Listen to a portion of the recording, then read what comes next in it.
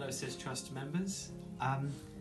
So I'm a really big fan of the history of Norwich. I've lived in Norwich all my life, and yeah, I love looking at pictures of old Norwich, how it used to look, because it's changed quite a lot over the years. And just to illustrate that, I wanted to show you some old pictures of one specific part of Norwich. So it's on the corner of Elsham Road and Magpie Road and St Augustine Street.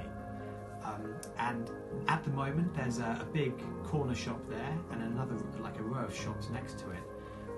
But over the years it's been a swimming pool, and before that it was a school.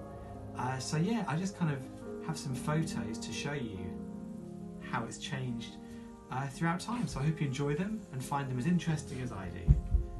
Cheers, see you later.